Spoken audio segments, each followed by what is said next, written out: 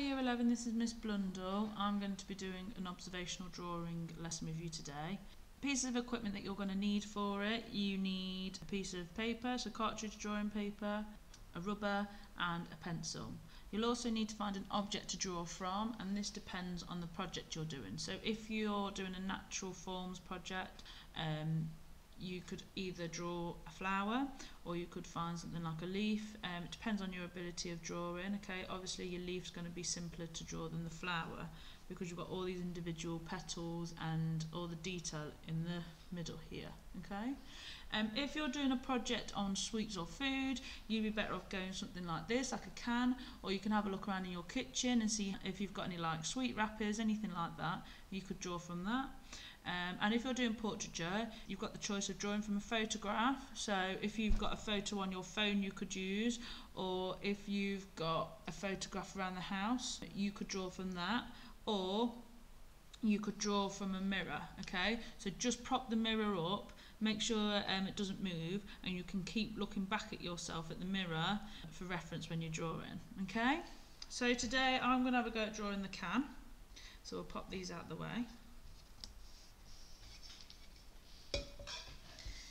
And I'm going to start off making sure that I've got it in clear view. Okay, so we'll have it there. So the first thing we're going to start with when we're drawing is the outline. And you need to take your time and make sure you get this right, because if you don't get the outline right, it doesn't matter how much detail or tone you add, it's never going to look quite right. Okay, so I'm going to start off with the can.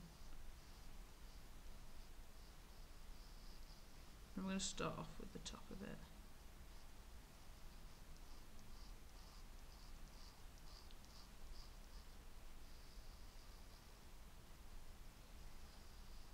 Okay, you guys already know this, but just to remind you, drawing nice and lightly with your pencil, because if you do make a mistake, you've got the freedom to rub it out and you won't have indented the paper. Whereas if you press hard on your pencil, it doesn't matter how much you rub it out, you've indented the paper and you'll still be able to see it. Okay, so now I'm gonna, a bit of paper actually. Bring that down the sides.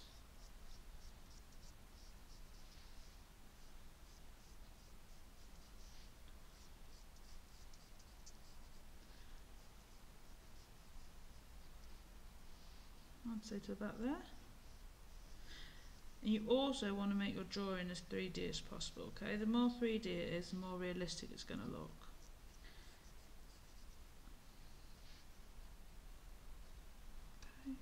A bit of a lip at the bottom here.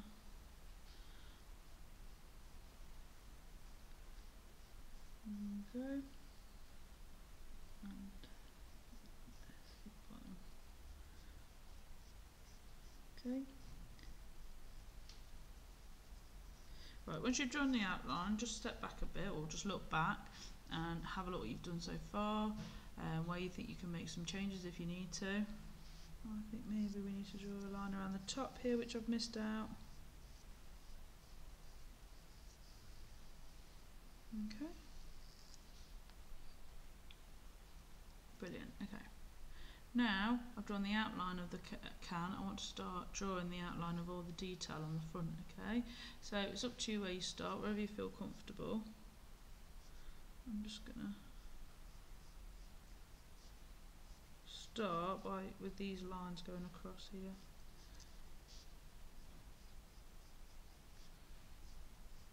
Okay, nice and light again, so if you do make a mistake, you've got the option to rub it out, as I say, because you will. I make mistakes all the time when I'm drawing.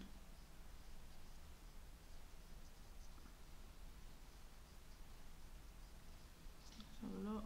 I've drawn that a bit wonky there. So I'll just get my rubber.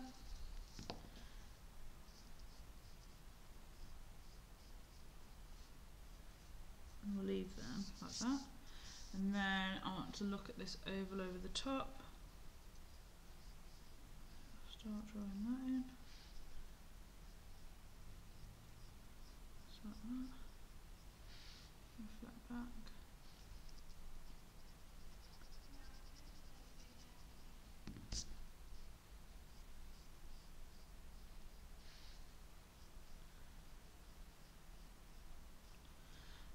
we can have a go at drawing this vibe in the middle.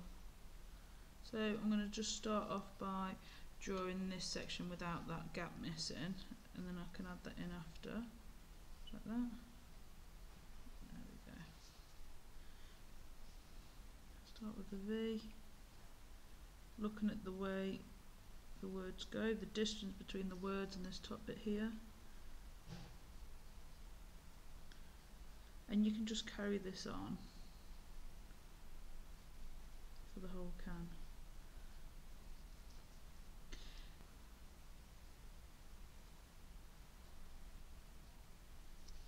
Okay, and that's what I've got so far. So you'll keep doing that for the whole can until you get to a point that looks like this. So once you've drawn all the detail on the can, okay, you're going to start adding tone. Now just bear in mind, depending on what you're drawing, obviously a can's quite smooth, so there hasn't actually been any small detail for me to draw, whereas if you were drawing this flower, before you start adding tone, you'd want to draw out all these bits in the middle here, you can see, okay, and this would take longer than if you were drawing the can. So it all depends on the objects you're drawing. Now, when you're adding tone, this is a big part in making your work look 3D. So you want to look where the light is hitting the can or the object that you're drawing, where the light is struggling to get to on the can. So if you look here, it's darker on the edges here, okay, because of the side of the can. So I'd add the darker tone there.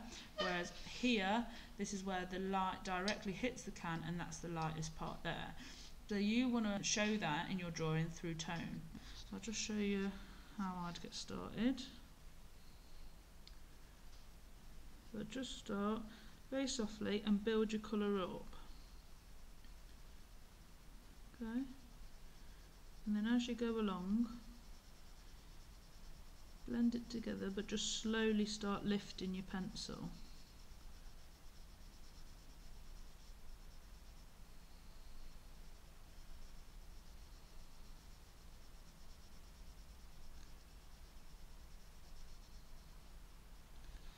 Okay, and when I get to this point here, just going to very lightly blending into the light.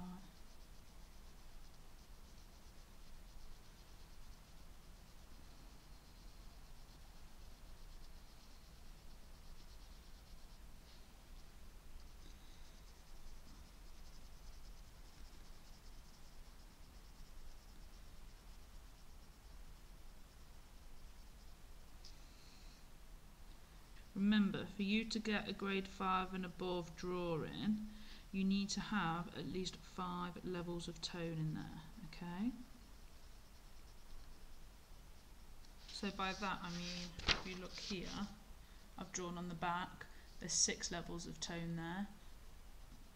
And just keep looking back at your can, okay? I'd say this part needs to come along darker.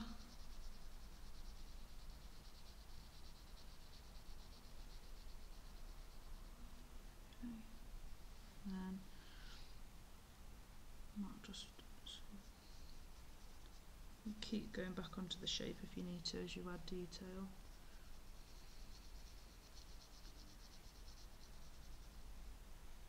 Okay, coming down to the side, it goes lighter here, so we'll make sure that tone's lighter.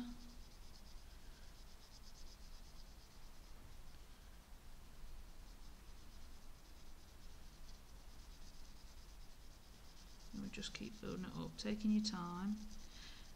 And when you're drawing, make sure your pencil strokes are going in the direction of the object, give it more form, okay?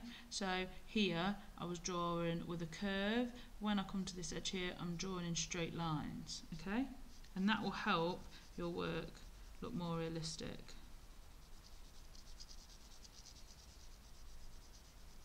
So here it's really light. So a little trick, you can get your rubber, if there's just little bits of highlight where it's pretty much completely white with the light, you can just rub sections out.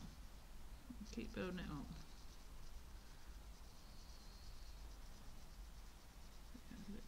here now.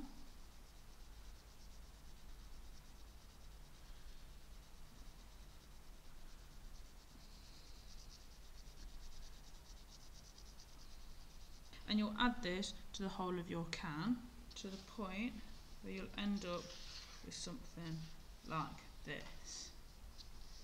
Now, as you can see, I've got, when you look at the can, you've got these little specks of light, you know, with your reflection. If you're doing an object like a can, as I said, just use a rubber, and you can see where I've used a rubber to rub away sections and just give the illusion of reflection.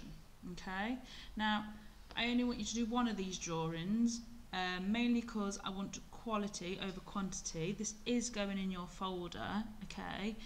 If you're struggling to find an object that relates to your project, think about something that you did early on in the year, or at the end of year 10, okay, at the start of your folder, and draw something that so if you started with natural forms, you could draw a flower or a leaf, and it can fit into that section of your folder. You'll still get graded for it, it's still going towards your GCSE, and drawing is 25% of your GCSE, so it's really important that you're putting all your effort into this, okay?